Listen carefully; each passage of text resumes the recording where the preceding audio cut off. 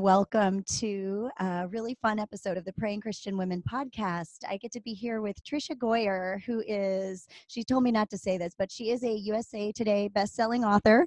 She's written over 70 books. She's a wife, mom, and author, and we're going to be talking today specifically about her most recent book. And what is your release date for this book, Tricia? November 5th. November 5th. So really soon coming out. And it's called the Grumble Free Year. 12 mouths, 12 months, 11 family members, and one impossible goal. So I'm really excited to sit down and talk about this because I just read it myself. I got a preview and it hit home in so many ways. So thank you for being here, Tricia. Yeah, thank you so much for having me. I love connecting with you. Well, some people may not know, Alana and I actually had a podcast before the Praying Christian Women podcast called the Prevailing Prayer Podcast, which was a little bit more, we had a lot of segments of different kinds of prayer, and we used your book, Prayers That Changed History.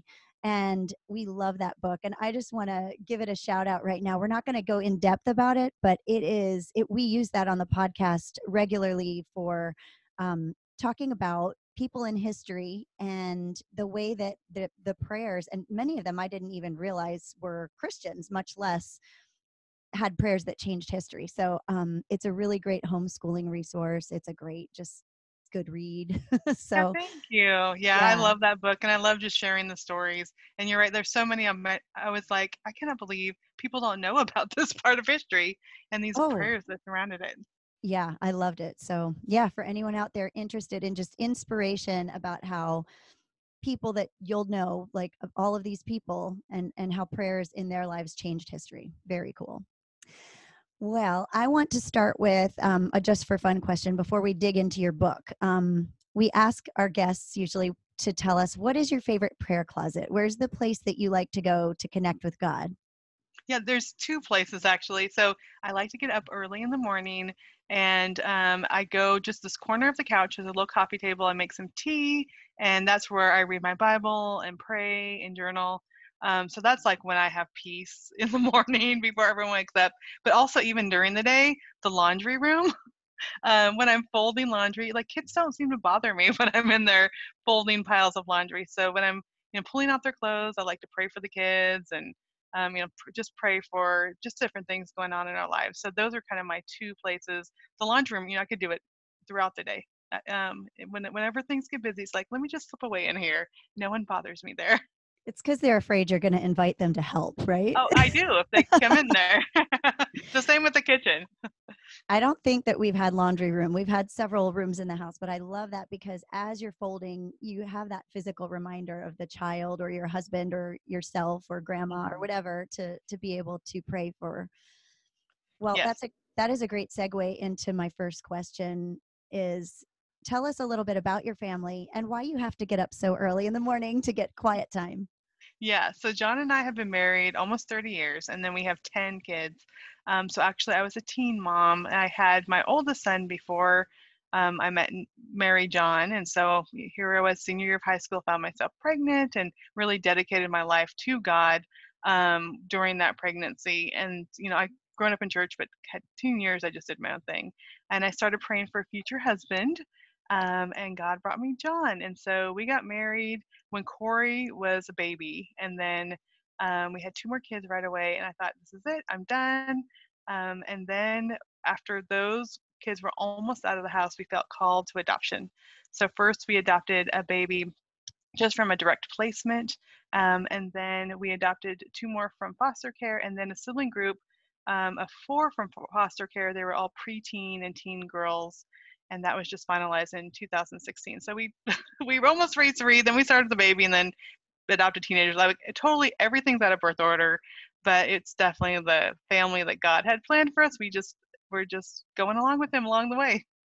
Well, I love that. And after reading your book, I feel like I know your family. I want to ask these questions about Yeah. them. Now, are those, I don't know if you even want to answer this, but I'm just wondering, are those your actual kids' names or pseudonyms, or doesn't No, even yeah, matter? we did use pseudonyms for the book. Yeah, I thought maybe you would. Yeah. Yeah. But yeah, I feel like I know Alexis and, Yeah. the oldest. So your oldest, your youngest biological child was the oldest child in your home when you began this Yes. journey, right, of Yeah. the Grumble Free Year. Yep. And that's his real name. It's Nathan. So Okay, so yeah. Nathan is not protected. Yeah. No, he's fine. He was like, yeah, you can put my name in there. Yeah. And there's no stories. I mean, the kids all read the book and gave me approval, but just, I don't know. They're young. I just wanted to make sure that no one later would say, Mom, I can't believe you wrote that about me. So Right. we just changed the name just for that. Yeah, no, I think that's really good.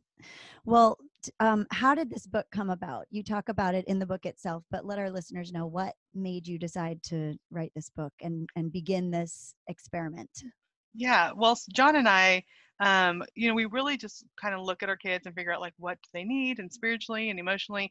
And we had gone through so much anger and dealing with trauma, and I mean a lot of slam doors and tantrums and deep depressions and all the stuff that our kids were going through. And we finally got to a place where like that was mostly in the past. I mean, there's still angry outbursts once in a while, but the big stuff was past us.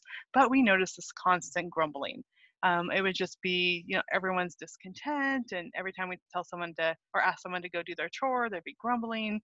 And we really noticed it when we went on a road trip from Little Rock to Seattle, and I was going to speak there, and we took our kids, and when we got there, we're like, okay, we have to do something. Like we just been in the car for over 2,000 miles with all these people, and just attitudes, like we just needed to work on something. And we had been talking about this for a while, and so we said, what if we tried to go a year without grumbling? And some kids were like, that would never happen. And some kids are like, yes, let's do it. Just their totally different personalities.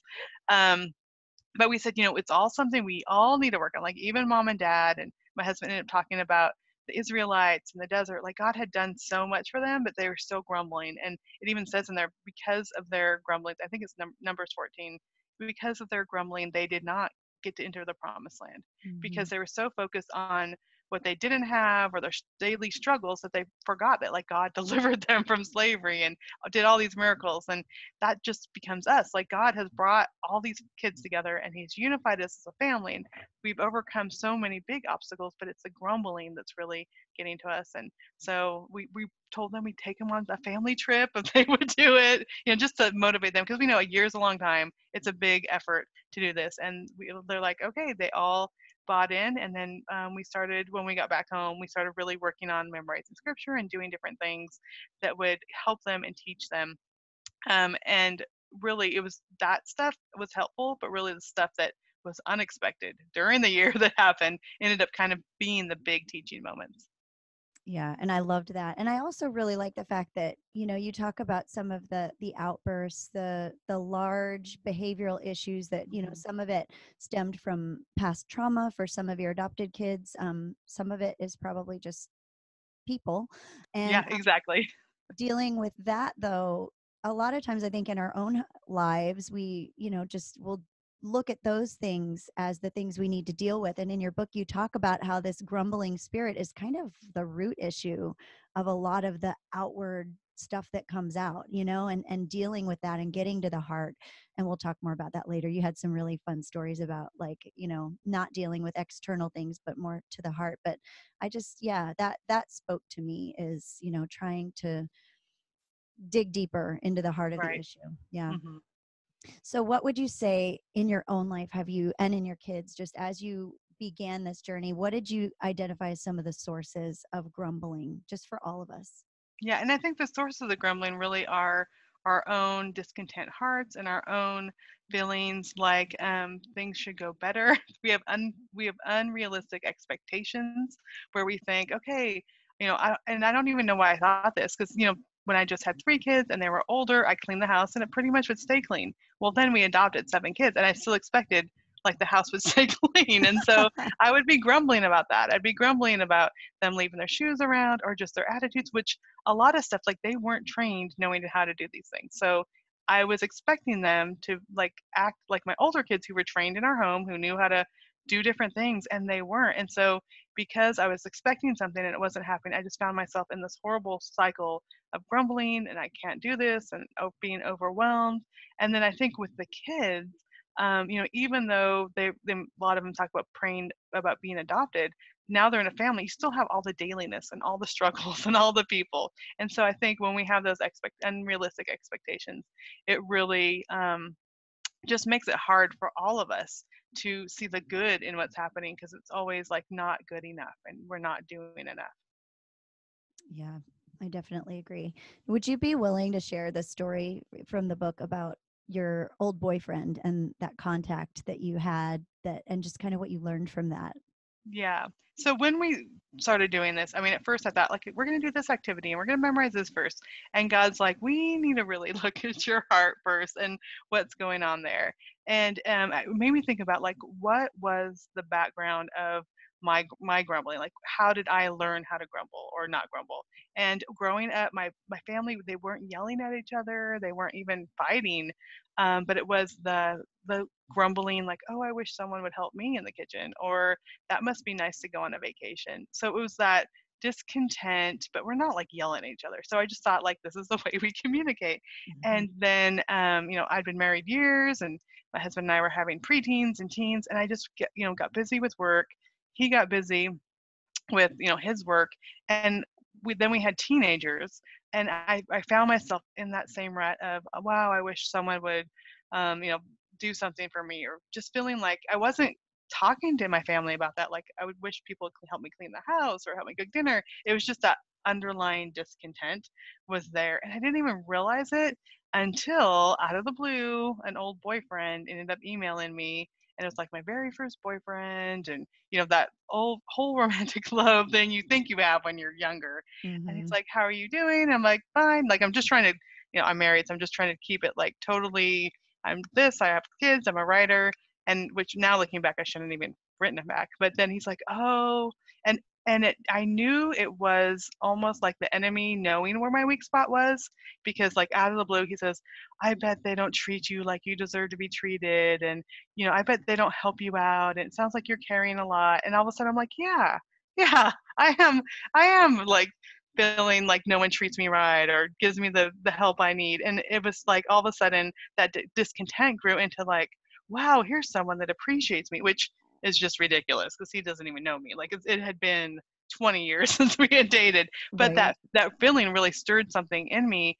And I had to, I mean, first I went to some writer friends, and we've just been prayer partners for years. I'm like, guys, I just have this, like, this I'm being drawn to this old boyfriend, like, just through this email, and just pray for me and that this will stop. And I ended up talking to my husband and confessing to him. But it really, and then I broke off all communication, but it really showed me inside, like, if that, even just that short time when we were communicating back and forth, if that was able to stir that within me, like, yeah, I don't feel appreciated, I had to do something different. Like, I couldn't keep this all Mhm. inside. And John and I really had some good conversations about that, about, like, why don't I tell him if I need help, or why don't we talk about these things? And I had never really, I didn't grow up like that, so it was really hard for me to go, hey, I'm really busy tonight, do you think you could put dinner in the oven for me? I mean, that was a huge hard thing for me, because I was just so used to kind of being a martyr and carrying it all and then grumbling about it.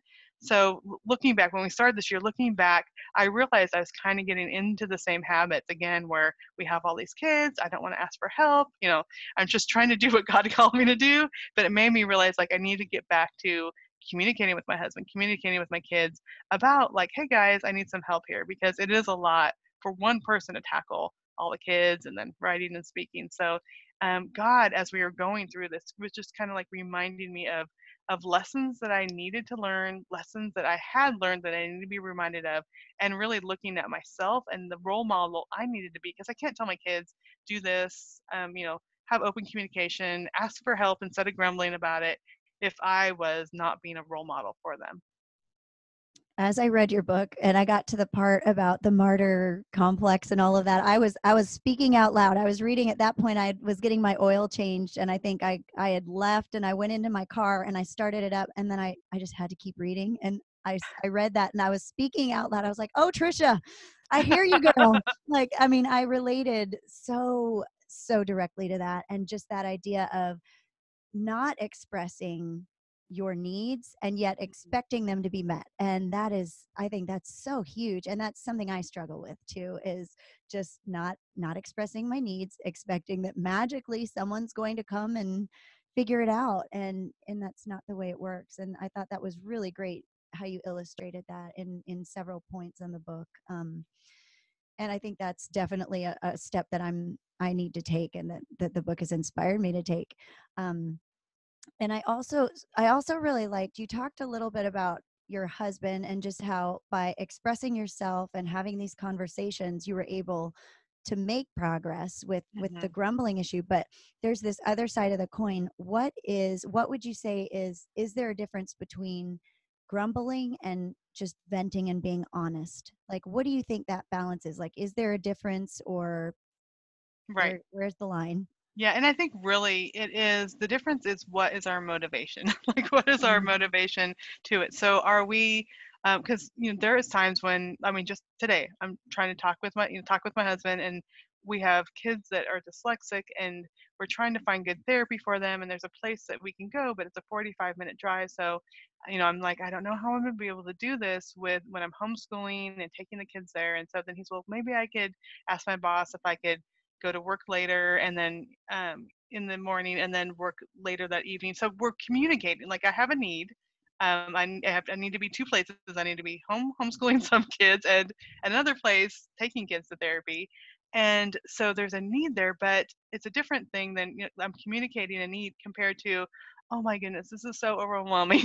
I don't know how I'm going to do this. I mean, that would be grumbling, and it's still I would be letting my husband know about the problem, but it really is, am I communicating to find a solution and to work with someone, or am I just trying to vent and get it out and make people feel sorry for me, or just to let those emotions out? And so I mhm. think there is a huge difference.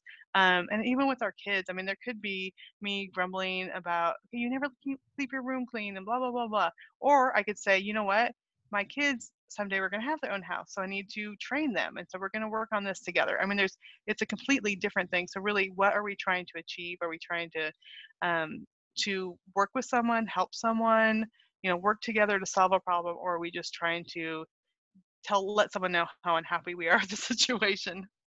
Yeah, and I think what I've caught myself doing is that I will grumbling is kind of a lazy way out, Hmm. because I'll kind of grumble or mutter under my breath to my kids. But like you said, then I'll think, well, you know what, I can grumble and be passive aggressive about this and play the martyr, or I could train them up to do the right thing. And that's, and I love the exercise that you kind of illustrated in the book of naming the thing that you Hmm. are tempted to grumble about, not just ignoring it, but naming the thing you're tempted to grumble about, and then flipping that coin and saying something positive. So, I don't know. Can you give an example of what that might look like? Okay, now I need to think about I it. know. Okay, well, even like with chores, Mm-hmm. um, so we could say, I mean, we are overwhelmed because there's all the dishes, all laundry. So we could say, okay, the chores seem to be a lot, but we are thankful because we can work together as a team. So we could like focus on the teamwork and supporting each other and being thankful for each other instead of like just focusing on the chores. And so I think anything that we do, and then also like coming up with the solution, and that was one of the things that helped me too, was writing down the things that do need to change, like Oh, that I we do love that. struggle with, yeah, and then Yes. finding like what is one little solution that can help, instead of just like your mind is like, this house is such a mess all the time, I don't know what we're going to do. My friend actually said, like, write down the problems on one side, and then what would one solution be? Well, one solution, which would be a chore chart. So I ended up writing. It took me like 20 minutes. I wrote up this chore chart. I laminated it. It's the same one we've had on the wall now for 3 years, and it has worked. Instead of me like just grumbling and complaining and overwhelmed all the time, it's like, here is a small solution towards that. And sometimes the first even idea you come up with isn't the solution, but once you start looking at solutions instead and let your mind just replay over and over what's wrong, once you start looking at solutions, your mind will start working. And it's like, oh, well, we could do this too. Or what if we did this? Um, you know, when we are just stuck in that rut of complaining and grumbling, then nothing will ever change. But once we take steps to be proactive, to think of a different solution, to be thankful for, even if it's something that's challenging, then it can switch our brain over, and it turns it to what we could be doing instead of what we're stuck in. Yeah, and in the book you kind of draw a picture of that, of like your negative thoughts about certain things literally digging a rut as they Hmm. play over and over and over, and you just can't get out of it. And so you have to flip that switch. So I Yeah. see like two different really valuable exercises there. I think the first one is just practical, of if you have a problem that bugs you, that makes you grumble or tempted to grumble, to make a list of those things that are really wearing you down, and then divide your, paper in half and write one solution or start thinking. And then the other one pertaining to prayer, which is definitely what we want to draw out because we're a prayer podcast, Yeah. but is Thanksgiving. And Hmm. Alana has talked about with her family, they really encourage their kids. One of her kids struggles with, he gets tummy aches a lot from, they thought it was from maybe gluten, but he just gets stomach issues. And so when he'll pray, he'll say, God, thank you that even though I have a tummy ache, I was able to eat such and such a thing and it was really Mm. good. Or, but training them to take their, I won't even say complaints, but take the things that bother them to God, but then also acknowledge it, yes, but either find something positive about it or something positive instead of it or in addition to it. And I think that's that kind of Thanksgiving. And I think even in the book you even say the opposite of grumbling is Thanksgiving. Is that right? Yeah. Yep. Yep. Thanksgiving and gratitude. And that really is not just enough to stop grumbling. We need to replace Right. that with thanking Absolutely. God and praising Him and having gratitude. I mean, I could grumble because I always have piles of laundry in my laundry room. Like, it's just, we have a lot of people. We always have piles of laundry. My friend the other day is like, "You have a laundry room? I would love to have a laundry room. I just have a closet in my hall." And I'm like, see, this is it. I mean, I'm grumbling because there's laundry in the laundry room, but I have a laundry room that I could pile stuff in, and she has a hall that gets stuff piled on. So I think anything we can just look and say thankful. Like, God, I am so thankful I have a laundry room that I can shut the door on, even though there's piles in there. And we have clean clothes to wear. Like, we're wearing clean clothes. It's all good. We'll get to that. And I think so many times, that's one thing that a phrase like, I have nothing to complain about. And that's one thing I have to tell myself over and over as we're going through this. Like, I don't have anything to complain about. Yes, there's struggles. Yes, there's a lot of work having this big of a family. Yes, there's unexpected things that happen, but really God has done so much for me. He has done so much for our family. I really don't have anything to complain about. Yeah. And going along with that, I loved this quote. Our thoughts are just thoughts, not facts. They're just a story we're telling ourselves. Hmm. So I think those tools are ways that we can change our story. How have you encouraged your kids to do that? What are some practical ways that you've been able to take what you're learning or what you have learned and help your kids to do that same thing? Has it been harder or easier than you thought? Yeah, I mean, it's always a challenge because I think our kids are always faced with different things that happen, and as they grow and mature, they have new experiences. And so that the idea that our thoughts are just thoughts, not facts, and that's what we're telling ourselves. So, for example, this year, two of our kids, a 12-year-old and our he just turned 9, started basketball for the first time in a homeschool basketball thing. So then they're like, I'm the only one that doesn't know how to play, and everyone's going to look at me, and everyone's going to make fun of me, and so it gets to be grumbling. And I'm like, guys, okay, let's think about this. You guys are getting a new opportunity. Let's think about, you're going to make friends, and you are, yes, you're learning, but everyone knows that you're learning, and they're going to help you, and your coach is going to help you, and you get to learn new skills. And so really, instead of taking it off of them feeling like I'm not going to do a good job, it's like, you have an opportunity to learn, and you have an opportunity to make friends. And sure enough, just turning that around even before we go in to, because they wanted to go, but then when they get there, they're like nervous, like wondering what's going to happen. So really just reminding them, like, this is going to be a great opportunity. You're going to build friendships. You're going to learn new skills, and let's focus on that. It's like, okay, it's not, everyone's going to look at me and everyone's going to make fun of me, which I think kids are prone to do that, especially if they're nervous about something or anxious about something. I mean, every stage and every age, there's new things they're trying, there's new things they're doing, and they can kind of get stuck in that anxiety. So just helping them to turn their thoughts around to, like, that's not the true story. Let's think about how we could think about this in a way that we can be thankful for it instead of grumbling about it. That's great. Um, Another thing that I pulled out on page 28 of the book. I don't know if it'll be, so I got the preview copy. I don't remember Yeah. what it is, but are the pages going to be the same I pretty don't know because much? I haven't got like the final copy yet. So I Oh, don't know. I'll be curious to know too. yeah. And just for anyone, okay, so I can't see. I got to get my notes out, but so here's a picture. I love this cover. I love that cover of the book. So whoops, my pen fell out. But yeah, that's a picture of the book itself, which I think is really neat. But on page, let's see, lost my place. Page 28. This really resonated with me. The root of grumbling is desiring to feel powerful while truly feeling powerless. That resonated with me because I think back to the times when I grumble the loudest, when I get the most frustrated and I feel the most paralyzed by my discontentment. And it's because I feel powerless and I really want to feel powerful. Hmm. So what role has surrender played in your own quest to stop grumbling, and how does that look in our prayer lives? Yeah, that is so good. So I think like like you said, when I'm grumbling the loudest, it's because I don't feel like anyone's listening to me. So I'm going to grumble. And then if I grumble loud enough, all my kids will jump to the tension and then they'll try to Right. do the things that I want them to They'll do. feel Then I'm like, so bad. yeah, because they're like, oh no, we're going to get in trouble now. I better do this. But it is powerless because I'm basically manipulating them to do what I want, and I'm not training them to do what they need to do.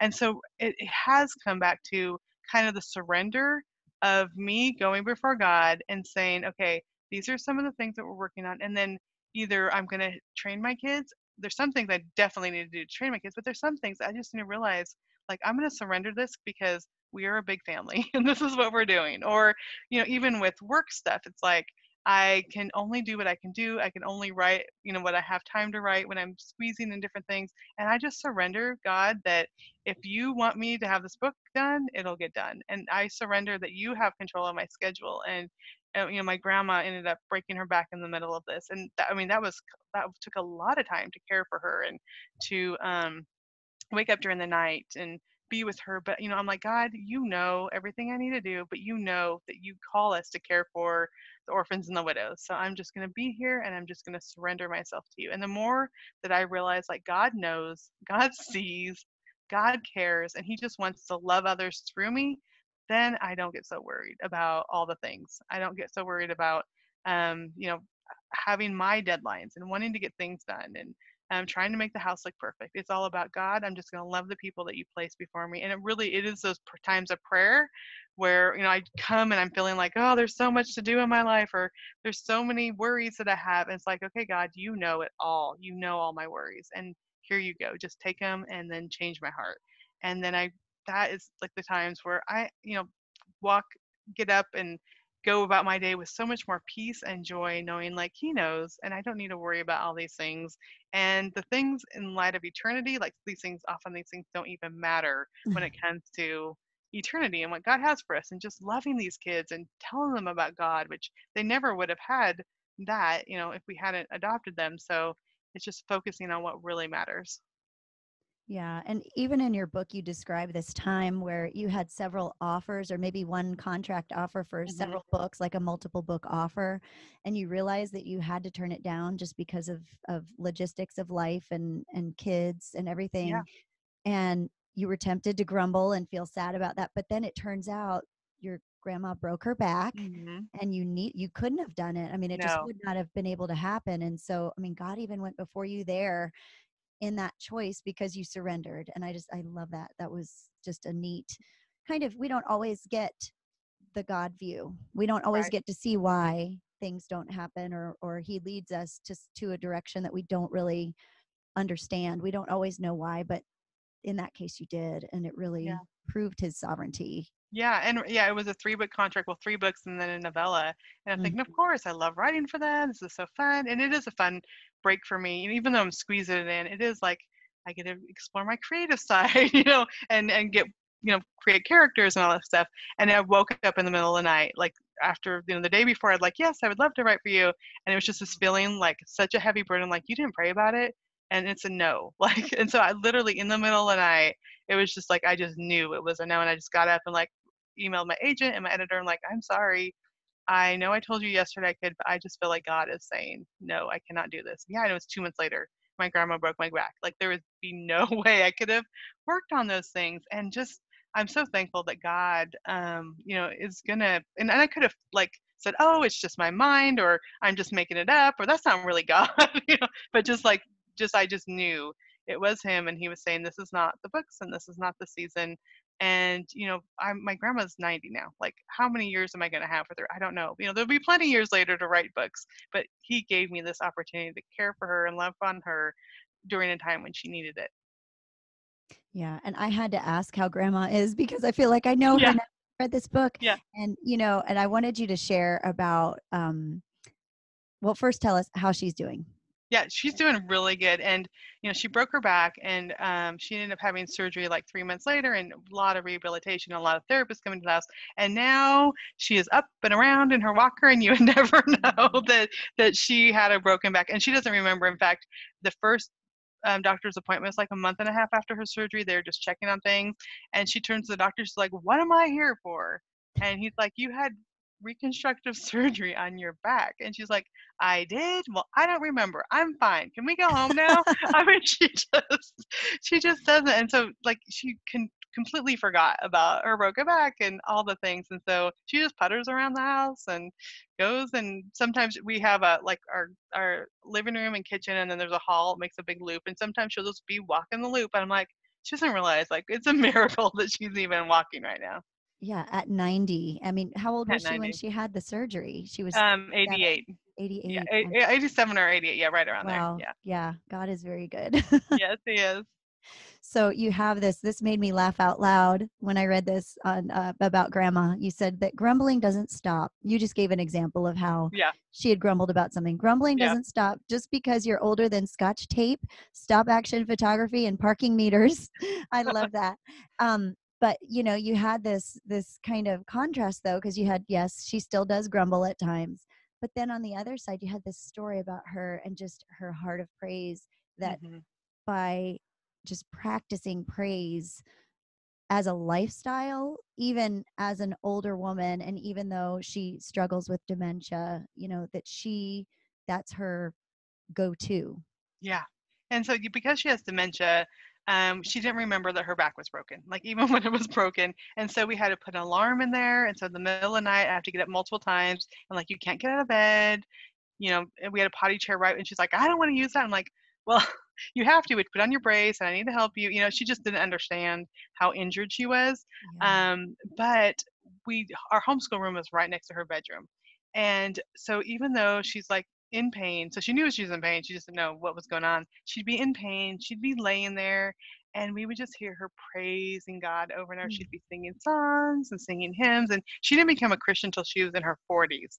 But after that, like she's always been like always singing, and when she's cooking and praising God. And anytime you say, how are you doing? I'm blessed. We go in there, how are you doing, grandma? I'm blessed. And so I'm thinking like that came out even though she's in pain. She doesn't understand why she can't get out of bed. She hardwired herself after all those years and years and years of praising God. Like that's what naturally came out of her. Like she wasn't laying there complaining and griping all day, that she couldn't get up or couldn't do anything. She's just praising Jesus, even though she doesn't fully understand like why she's laying in bed and why her back hurts. And just reminded me like, and I told the kids, I'm like, listen to that. Like we complain because we're out of jelly for our peanut butter and jelly sandwich, and she's in there praising Jesus with a broken back. And it just reminded me like whatever we do over and over and over again, that is going to be our natural, what we're hardwired to do later. When things get tough, that's what's going to come out. And out of her, it came praise. Like sometimes she will grumble about a little thing, but when it came down to it, like what usually comes out is praise. Yeah, I've thought about that many times. If I ever got to the point where I did not remember things, and you're kind of, the things that are coming out are just what are in you. It's not that you're Hmm. planning them or guarding your words, because I'm a very guarded person. I mean, I'm a people pleaser. I want to gauge how people are reacting to what I say. I don't want to say the wrong thing. And I think if I ever got to that point, what would come out of me? And Yeah. that's a huge motivator for me, just personally, to think. I love the way you put that. And that's even the title of one of your chapters, is hardwired for praise. And I just think, Hmm. yeah, like if I can hardwire myself not to grumble, hardwire myself to praise, how much easier, and it's probably, I mean, like any habit, it's going to be hard in the beginning. It's going to take intentionality, but I would just love to get to that point of being hardwired. Yeah, and she wasn't raised in a Christian home. Like, she became a Christian and as a, middle-aged adult, but over Yeah. and over again, that's what she got into her. That's still Hmm. there. Yeah. Well, we touched on this earlier, but you talk a lot about how in the beginning of this project, of this year-long, Grumble Free Year experiment, you were focusing on outward things, which, I mean, some of the outward things were good, memorizing scripture, talking through, some of the reasons we grumble, but then you got to a point and you illustrate it kind of with the gratitude jar. Could you tell us about how you shifted from outward focus to just going straight to the heart?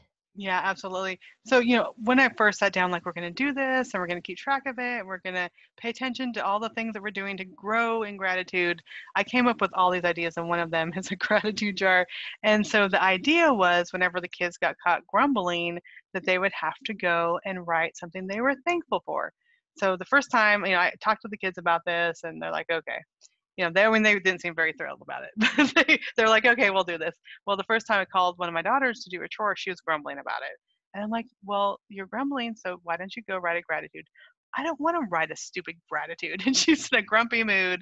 And so I'm following down the stairs. Well, that's going to be two things you need to write. And by the time we got from her room into the kitchen where the gratitude jar was, she was up to 9 things because she just kept grumbling about it. And I realized, like, we cannot make someone be thankful if they're in a grumbly bad mood. I mean, that just doesn't work.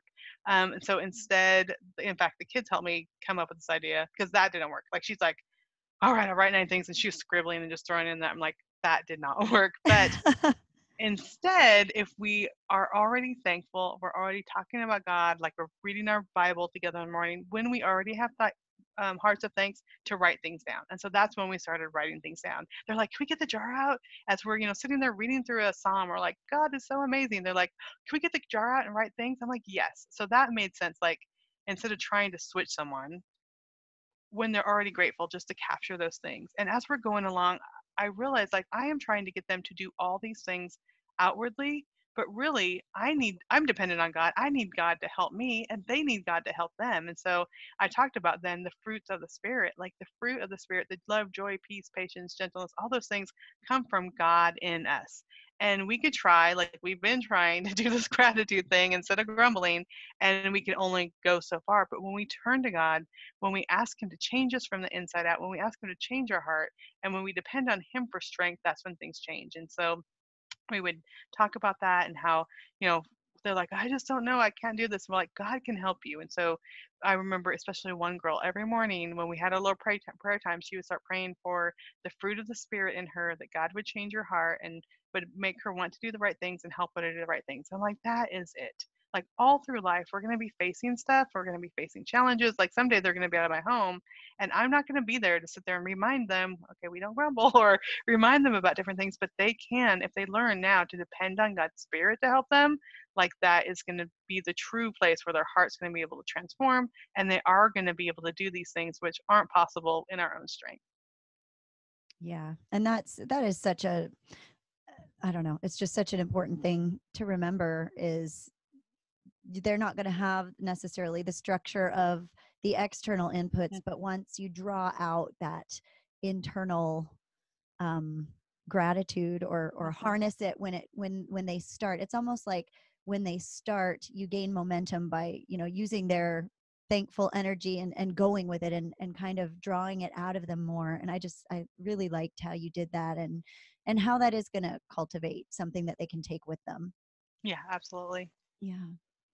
um can you talk about the contrast? You talked a little bit about Christmas and how difficult it was transitioning for your kids that were adopted, transitioning from the foster care system Christmas gift situation to the adoption gift situation, and then kind of like contrasting that to the gratitude Christmas that you talk about when grandma had just gotten back from the hospital. Yeah. So one thing, I mean, foster care is not fun, and our girls were in foster care for 8 years, and they've been in shelters. They've been separated. They've been moved around. They've been in homes. They had a failed adoption. They lived in a children's home, which is like almost like an orphanage with in different cabins. I mean, they've been through all different things. And so it's a hard way to grow up when you have so much change all the time. But the one thing that really, I guess, was the benefit is at Christmas, they really got spoiled because a lot of people, a lot of organizations, that's the time that they want to draw kids' names and do different things for them. So the kids were used to at Christmas, they'd be able to have a list. So they wanted a new Kindle, a new iPod, new headphones, a sleeping bag, suitcases, this doll. I mean, they would make a list, and pretty much through the different organizations, they would get everything they wanted on the list. And so now we've, adopted all these kids. First of all, they cost a lot of money just caring for them. Right. And so they gave me the list. I'm like, you're not going to get all the things on this list, right? Sorry about that. And they were kind of shocked, like, what do you mean? We're not going to get all the things. I'm like, you might get like one or two of these things, but we have a big family and we have a lot of people we're buying for. And so that was, kind of a shocker for them. And they said, well, can you call DHS and still see if we get presents for them? I'm like, you're not going to get presents. But they kept pounding me. And finally, I ended up calling, and they're like, social workers, like, no, they're yours. Like, they don't get presents from us anymore. I'm like, I told them that, but they just Just insisted. checking. Just Yeah. checking. And so, plus, this was also the year that Grandma injured herself, and I was at the hospital. So I was up there with her, 5 days. I had people helping me with the kids, and so I'm not even doing the shopping and doing everything that's normal. And I remember, before the first year we had them, almost like after they open the presents, they're like, "Is that all? Like, this is all we got?" And I'm like, "Hey guys, I mean, this is all we can afford." But Mhm. that year, it was the next year that they're like, "Grandma's home. We know you've been busy. It's okay." And they were just so thankful that we were all together and that Grandma was home and she was okay, and I was, back with her from the hospital, that they did have gratitude. And that just goes to show, like, first of all, that we'd been working on being grateful, and we'd been, talking about it, that they were starting to see, and they were starting to see also the benefits of, like, we're in a family now, and this is all mommy and daddy can afford instead of no, just having this list of things. So I think all of us were growing in gratitude in different ways, and just having our home, it was like, okay, we feel okay, even though we don't have those pile of gifts that we used to get. We have grandma here, we have mom's back, from the hospital, and we have each other. And I think that really began to show up during that year. Yeah. And in that year, I mean, you early in the year, you had, you got off to a good start, but then when your grandmother got injured and then in the hospital, you had said you didn't have time to work on gratitude Yeah, as intentionally, and yet God knew, he heard your heart to bring gratitude to your family. And it's like you said, that Christmas, you just realized I hadn't been able to bake like before. We yeah, didn't have all the traditional, you know, bells and whistles, and yet God had blessed you and blessed your efforts at yeah, cultivating gratitude just without you having to do a thing. And I loved that. That was, just a reminder to us that it's not, there are these hard things that we want to tackle, and when we lay them at God's feet, it might not come back in the way we think, but he knows our hearts, and he's going to bless us and bless our efforts to become more like Christ, and to yeah, offer that to our families. So, absolutely. yeah. So this other thing, I think I was talking out loud at home at this point in the book, saying, Tricia, like, do you have video cameras in my house? You said your kids had a Build-A-Bear incident, and you don't have to go through that whole thing. I think people need some really fun stories to read in the book for themselves. There's this really, really neat story. But you quoted to them, just remember, true character is shown when we're tired or disappointed. And boy, can I, that hit so hard, because I had just had an incident where I was really short with the kids and I was tired. Hmm. And I even remember it crossed my mind, like, being tired is not an excuse to allow these words to come out, and to allow this grumbling and this attitude to come out. And I just reflected back on that and thought, it is true. Like, true character is shown when things aren't going great. um you had a lot of sleepless nights with your grandma, getting up with that alarm more than a newborn's Hmm. mom probably would have gotten up with a child. And so, can you share some of those struggles with extreme fatigue, and how just what advice you would give women that are in the same boat with either sleepless nights from newborns or aging parents or chronic illness or pain. Like, how do you do it? Yeah, and I think that is so hard.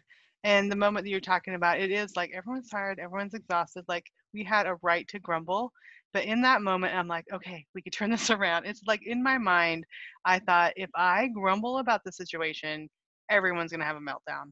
But if I remind them, like we have a lot to be grateful for, and look for those good things that we have, that we have each other, that God has given us this life and this day, we can turn it around. And it is taking that moment and pausing and breathing and saying, okay, how can I turn this around? How can I be thankful even if I'm exhausted, even if I don't feel like being happy, or of trying to lead my children. And the thing is, that's the hard thing, is we're trying to lead our families in the midst of being tired, but Hmm.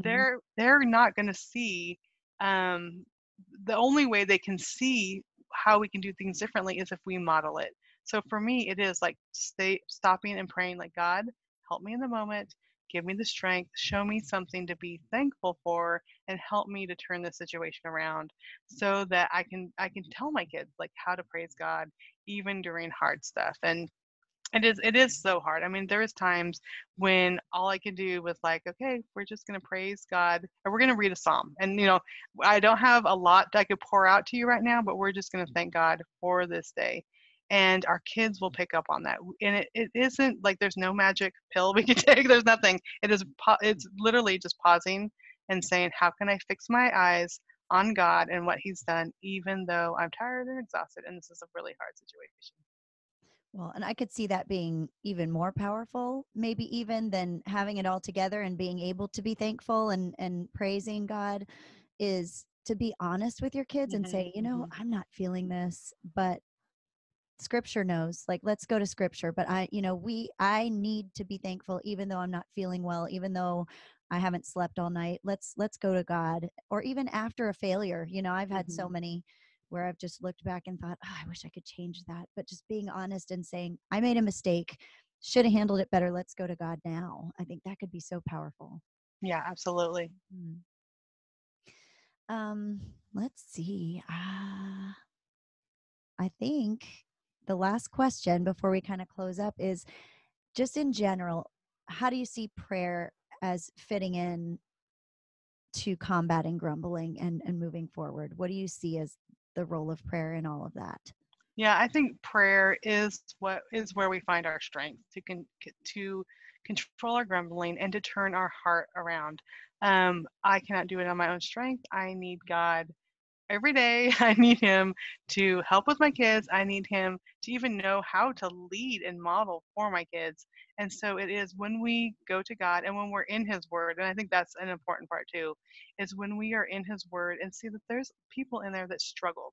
And then there's people in there that turned it around, and even in their struggle, praise God and are, say, I'm not gonna be discouraged. I'm gonna continue to believe in God. That will make a difference in our lives. And we've been studying the book of Daniel, me and my kids. And so even, Shadrach, Meshach, and Abednego, we've been studying that. And they were faced with the fiery furnace because they would not worship another God. But they said, God can deliver me, but even if he doesn't, um, we still will praise the Most High. And I think that's in our lives. Like God can turn around the situation. He could turn around our day. He could turn around whatever is going on. But even if he doesn't, even in this moment, I could just praise him and trust him that that he is good. Like he is good in our lives. And when we teach that for our kids, because the truth is, like, we can pray and not every single one of the things they pray for are going to be answered. Right. They're not always going to have, everything's going to wrap up in a tidy bow and things are going to get better. But even if, we can still thank God that he is good and that he is in our lives. And I think that is kind of the most important thing when it comes to prayer is, it's not like we're giving God a list, but we're just trusting him that he can help us. And sometimes he changes the situations, and sometimes he just gives me peace, that I can have peace even during the hard times. Yeah. I think of that Christmas list thing is a Yes, really good parallel to that. You know, he's not going to give you everything that you put on your Christmas list for, you know, your yeah, iPod or iPad or whatever. But yeah, that's really good. Um, well, where can listeners find your book? So it's up for pre-order now, as of yes. right now when this airs. So where can they find your book? Yeah, the website is just thegrumbleFreeYear.com. And there's information about the book. You can see a picture of our family. All the kids are Okay. there, Oh, and cool. grandma. There's a picture of grandma too. And then if people pre-order, we do have some free things for them. So I have a 60-day printable gratitude journal that they can do and write in as a family. And then there's color sheets. The color sheets actually used for my kids. It has scriptures that we memorize. So do everything without grumbling or complaining. All these scriptures that I'm like, okay, we're printing this up, we're coloring this. I compiled this all together and they're on there. And then some screen locks because all of us touch our phones 1,000 times a day. So screen locks, photos on there with little quotes that can just remind us not to grumble. So those are free if you pre-order, but all the information about the Grumble Free Year is at thegrumbleFreeYear.com. And then I'm on social media everywhere just as Tricia Goyer, and my website's just Tricia Goyer. So, and I love connecting with people and just encouraging them. And I know, like a lot of people say, I don't know, I don't think our family could do it. Just remember, like, if you make one tiny little progress every day, at the end of the year, and I think that was the whole thing. Like at the end of the year, I was able to say, wow, we have really changed. Even when I was editing the book, I'm like, oh, we don't do that anymore. My children don't complain every time I tell them to go do their chores, but it was a process. And so don't feel like, you're going to wake up tomorrow and you're going to do it perfectly and then your kids aren't going to grumble. But really, anything we do, when we focus on God and we focus on making positive changes by the end of the year, it's amazing what God can do in and through us. That's great. Amen. So, and that's Tricia Goyer, Tricia, right? Yes. Mm-hmm. Okay, Tricia Goyer. Well, great. Well, how can we? I'm going to close us with prayer and I'm going to pray for you. So, how can we be praying for you today, Tricia? Yeah, I mean, our current struggles are our three youngest kids have dyslexia. And so just finding the right therapy and the right help. I've been a homeschooling mom for many years and I'm, at the point where I'm like, I don't know what to do and get the right therapist and stuff. So we would just love prayer for that. Okay. Well, let's pray. God, we just thank you so much for this time to get together. We thank you for Tricia and her willingness to go through this year-long experiment that is going to benefit so many people. Lord, I just ask that you would bless her, that you would bless her writing, bless her family and her marriage. And we just pray, Lord, that you would lead her to exactly the right resources that she needs to help her kids with dyslexia, and that you would encourage those kids too, God. I pray that they would have hope, that they would have joy as they tackle this obstacle. We just pray your blessing over their family, God, and we pray for grandma that you would help her to just continue to praise you and continue to have joy and preserve her health. And we just thank you so much for that pretty much miraculous healing of her back and her surgery. In Jesus' name, amen. Amen. Thanks, Tricia, for being with Thank you, us. Jamie.